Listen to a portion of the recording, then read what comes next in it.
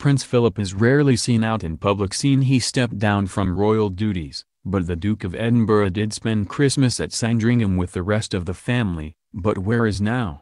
The royal family traditionally spends Christmas and New Year at Sandringham House. The Queen's Norfolk House has been the venue of Christmases since 1988, when Windsor Castle had to be rewired and the family returned to Sandringham. Every year, the family make the short walk to attend the Christmas Day church service at St. Mary's Magdalene Church, based on the Queen's Sandringham estate. However, Prince Philip was nowhere to be seen this year, as members of the royal family including Meghan and Kate, Prince William, Prince Harry and Prince Charles made the walk to the church ahead of the royal family's traditional Christmas dinner.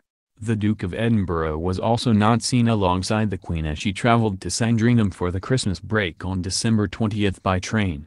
He was believed to be traveling to Norfolk by car, according to the Daily Mail. The 97-year-old has not been seen in public much since he stepped down from public duties in 2017. His last public appearance was before Christmas when he was seen attending the Queen's annual Christmas lunch at Buckingham Palace. He was joined by his daughter Princess Anne and son Prince Andrew. It was his first public outing since Princess Eugenie's wedding in October last year. Is Prince Philip still at Sandringham? Prince Philip is most likely still at Sandringham with the Queen, as she only returns to Buckingham Palace after February 6, as this is the date of her father's death anniversary.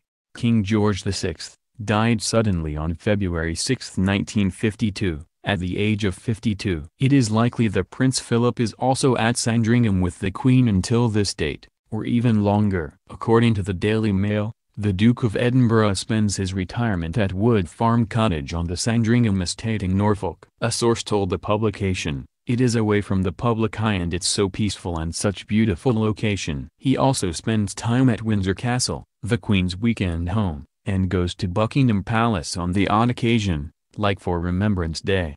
He very much enjoys Wood Farm, and he and the Queen still see each other at some point in the week or weekends. The Duke used the cottage as his retirement base, and paints watercolors, writes letters and has friends to stay. A courtier said, "The Queen feels the Duke has earned a proper retirement. She knows him too well. If he was still at the center of royal life he'd feel he had to be involved." Being at Wood Farm means he's not too far away, but far enough to be able to relax.